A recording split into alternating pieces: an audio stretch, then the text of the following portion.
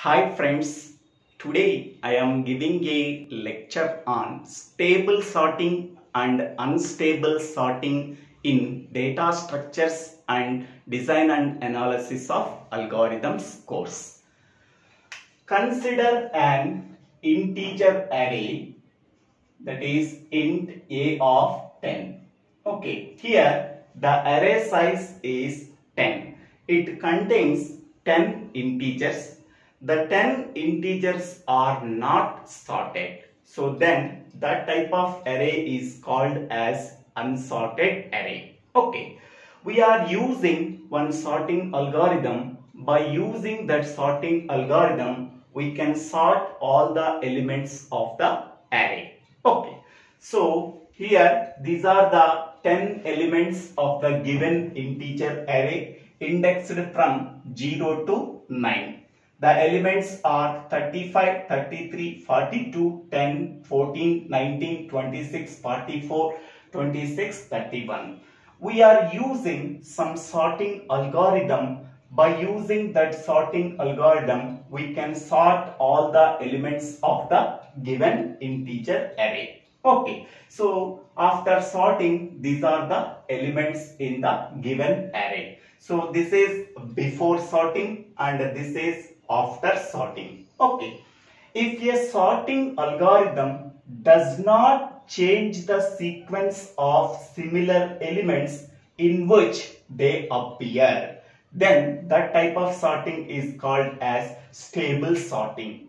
So in this before sorting of the integer array, what are the similar contents? Here 26, here 26. So these are the similar contents. Okay, what is the index of 26? That is a 6. What is the index of 26? Here that is 8. Okay. So after applying the sorting algorithm on the unsorted array, we are getting these sorted elements. Okay. So if a sorting algorithm does not change the sequence of similar elements in which they appear. Okay. Here this 26 is here and this 26 is here. Okay. Here what is the sequence we have to follow? So 26 index is 6. Here 26 index is 8 before sorting. After applying the sorting algorithm, once we are sorting all the elements of the given array, here 26 here is there, here 26 here is there. This 26 index is 3 and this 26 index is 4. Okay, so here the sequence is not changing. Okay, this 26 comes first after sorting. This 26 comes later after sorting. Okay, so here first this 26 is occurred. Next this 26 is occurred. Okay, if a sorting algorithm does not change the sequence of similar elements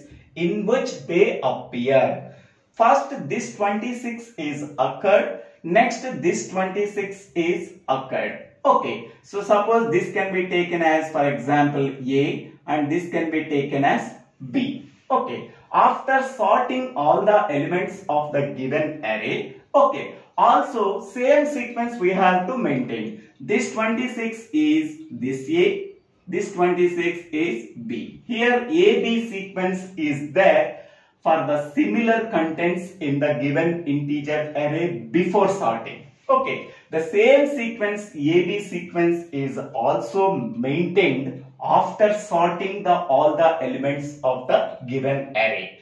That type of sorting is called as stable sorting. Here 26, 26, these are the similar elements. Okay, what is the sequence of this 26, this 26? Here A, here B, AB sequence. The same sequence is also maintained after sorting all the elements of the given array by using a sorting algorithm. Here the same sequence is also maintained. This A comes first, next B comes later. Okay, so this type of sorting algorithm is called as stable sorting. Okay. Next one is unstable sorting. Okay. If a sorting algorithm can change the sequence of similar elements in which they appear, then that type of sorting is called as unstable sorting. Okay, here I am taking the same integer array. Its size is 10. It contains 10 elements that are not sorted. Okay, so these are the elements of the given array. So these elements are not sorted. Index starts with 0, index ends with 9. Okay, here what are the similar contents here?